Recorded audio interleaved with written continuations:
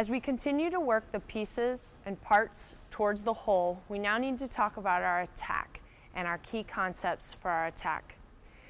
When we attack, we want to make sure that we get a double arm lift up to the ball. So here we have Brittany Northcutt, senior outside hitter. She's going to show us some of these key concepts. So Britt, let's get a double arm lift. It's really important as we attack to make sure that both arms are lifted at the same time and eliminating any scoop type motions. We want to get both hands up high above the head, elbow high above the ear. From this position, we call this our frame, and it's really important to make sure that we use our footwork and our jump and continually get into a frame position so that as we swing through, we use the strength of our body instead of just our shoulder. So in our frame position, both hands are nice and high. As we start to torque our body and use the core of our body to bring our shoulder and elbow forward, we want to focus some really nice hand-on ball contact. So as Britt comes forward, she's going to wrap her hand around the ball in a number of different follow-throughs that we'll be working on here shortly. The first one is called our high snap.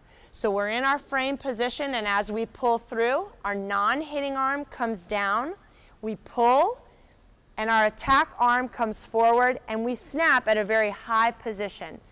We want to make sure that our contact is nice and high.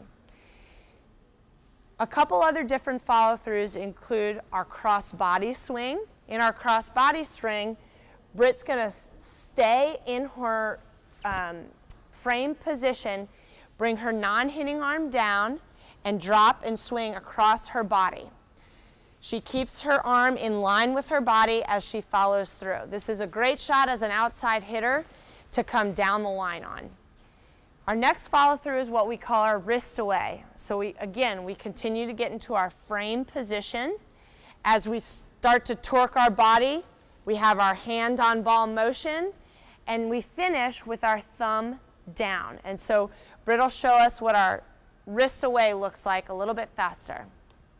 Okay, as we make this motion, if we're an outside hitter, is a great cross-court shot. Again, we continue to keep our arm within our body line to keep our shoulder nice and safe. As we progress and we start to use our feet, it'll be very important to make sure that we get our feet to the ball so that we are always able to get into a frame position and have a nice high contact.